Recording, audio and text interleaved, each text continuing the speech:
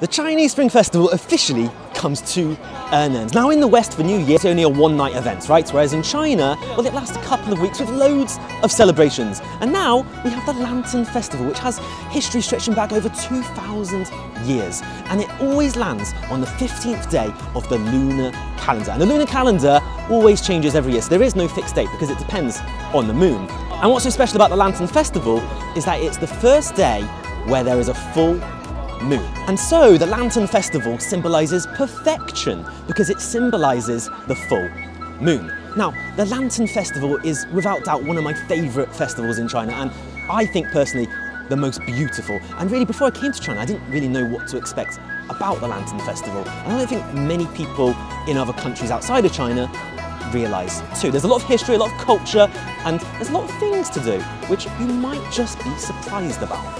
And so today I'm here to explain what the Lantern Festival is by coming to the biggest Lantern Festival in Shanghai, one of the biggest cities in China. So, of course, there are going to be millions of tourists. Last year alone, there were 4 million tourists who visited this place. This year, probably there are going to be more because there are so many people here today. This is one of the busiest weeks to come even. And lanterns are not just little red paper lanterns that go in the sky. They can be decorated beautifully in different shapes like animals, mythical creatures, or even scenes from Chinese history and culture. You need to pay some money to get inside this place, but it's well worth it. People dress up in traditional clothing to take photos. There's dancing and singing performance and lots of activities. Each year has a different theme with different lanterns. So this year is the year of the long. And so you have many dragon lanterns, but also they've got a theme with marine animals. So we'll see a lot of fish and sea creatures this year.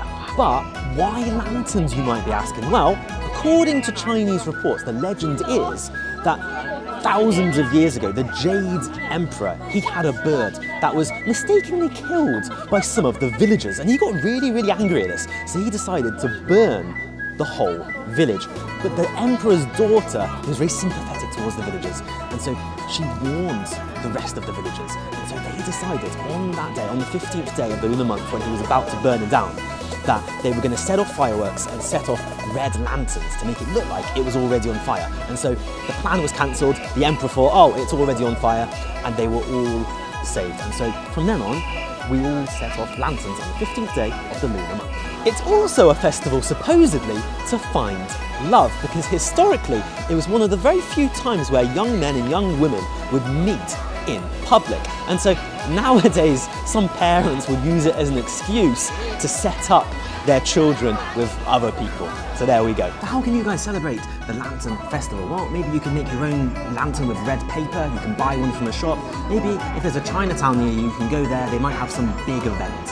But also, Chinese people will eat something called Shangyuan. It's a type of dessert that they'll have for the Lantern Festival. I've got some here, and this is a very sweet dessert. You've got these little sticky rice balls with red beans. It's really delicious, especially in the cold month like it is now. It really does warm you up. So there we go then, guys. Hope you have a lovely Lantern Festival, and hope you can celebrate wherever in the world you are, whether that's by making your own paper lanterns or whether you're just going to eat some tasty Shangyuan. Hope you enjoyed the video, and I'll see you guys next time. Bye bye.